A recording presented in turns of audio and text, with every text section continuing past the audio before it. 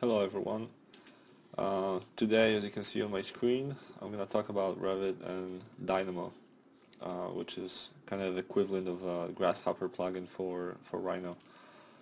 So what I want to talk about today is a tool that I was working on, a script I was working on for Revit that lets you automatically number doors and windows. I'm going to talk about that later, but first doors based on what room they swing into. So basically I've set up a couple of rules for how I want those doors to be numbered. So let's zoom in into one of the door tags. So first of all, I built a D prefix for all the doors. As you can see, that's built into the tag itself. So I want all the doors to get that, so I'm not messing around with this.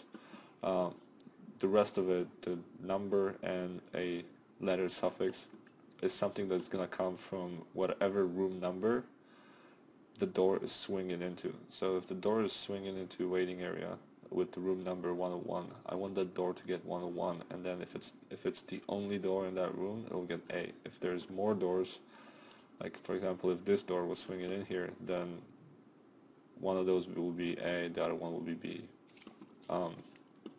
So this is one of the rules. Another rule was if the door swings out into a space that doesn't have a room, like an exterior, then it would get the number assigned from the room that it's swinging from. So there was one exception, and then another exception that I built into it is for circulation spaces.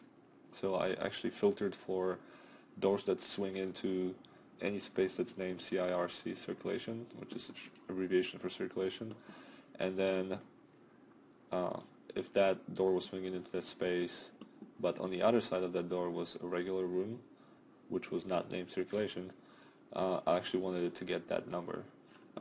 But between corridor doors, like this one when it swings into circulation, but on the other side is another circulation space, I didn't really care which one it gets. I just kept the rule, if it swings into circulation, give it the other one.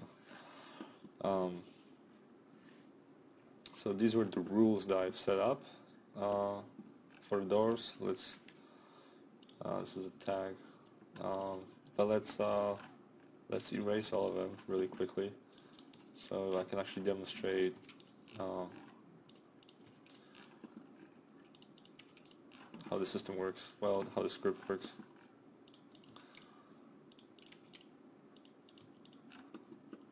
Alright, that looks like it's all of them, and then just to make it more interesting, let's give this a weird number. Okay, so we have our rooms. Rooms have numbers. I'm not touching room numbers. And then we have all the doors, and we want to get them numbered automatically. So on the Dynamo side, I'm filtering for all the doors by category, and it doesn't care what level it is. This is a global. It will grab the whole project. I mean all the doors in the project. And then I'm using Andy's custom node to collect families. This is based on category, and this is something you can find on Package Manager. And then this name is a corresponding to what rooms I want to circulate to apply that rule, so that it flips it, so it doesn't use to room but from room, the other side actually. So circulation, and then over here I'm using another one of custom nodes that you can find on a Package Manager, set list instance parameters.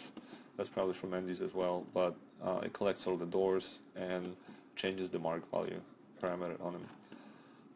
So let's run this, and you can see on my Revit site all the tags change their numbers, and you can see right away some of the rules that I've set up. So doors that swings out into the space actually gets a number here. And then these doors get numbers of the room that they swing into, A, B.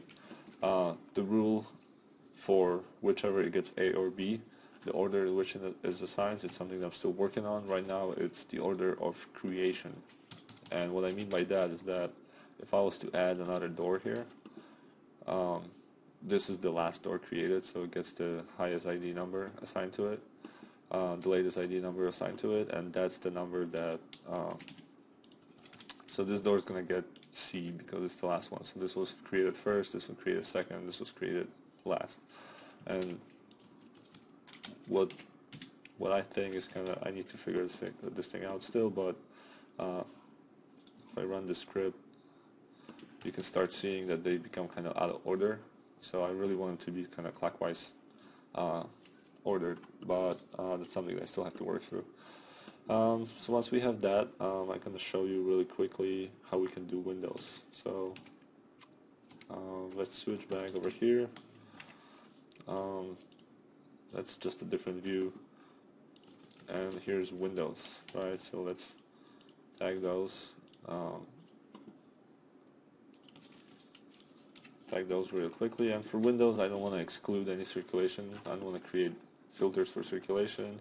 So for windows, I'm just going to type in none into my filter, and I'm going to change the type of stuff that I'm filtering for, and I'm going to look for windows.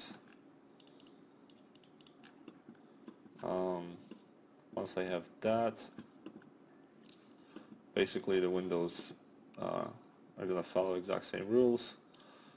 What room they're in, what room they're swinging into, because both windows and doors have to and from arrow direction, and that's something that you have to build into the family for this to work.